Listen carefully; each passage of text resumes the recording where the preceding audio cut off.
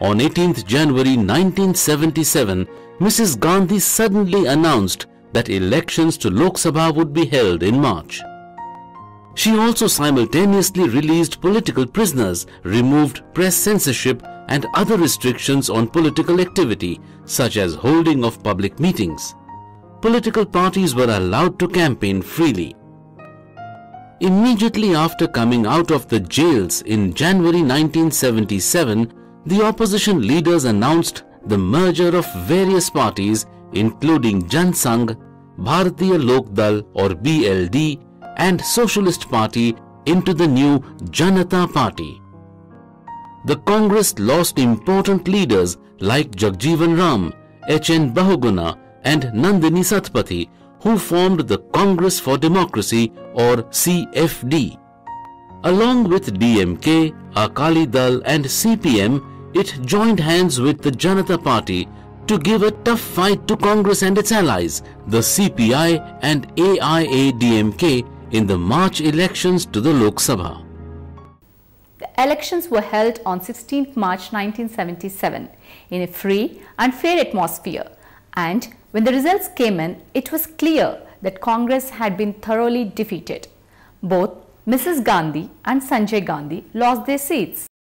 Mrs. Gandhi issued a statement accepting the verdict of the people with respect and stepped down from her post to allow Morarji Desai to take charge. In the meanwhile, the Congress witnessed both a split and a revival.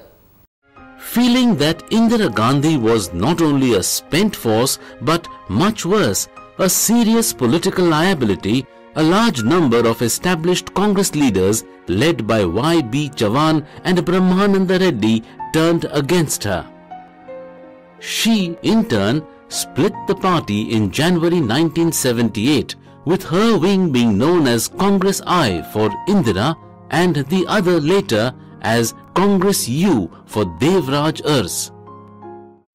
Indira Gandhi's political fortunes began to revive in the February 1978 elections to state assemblies. Congress defeated both Janata and the rival Congress in Karnataka and Andhra.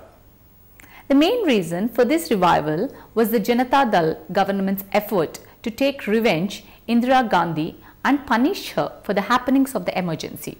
There were a lot of court cases started against her. This made her look like that a woman was being unnecessarily made to suffer at the hands of the male counterparts.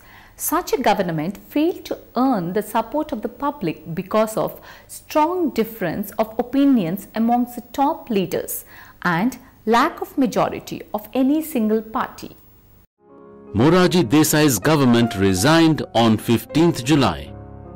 Another political leader, Charan Singh, tried to form the government, but he could not do so as Indira Gandhi refused to give him outside support till the time he agreed to end all court cases against her. Fresh elections were held in 1980 and Indira once again came into power.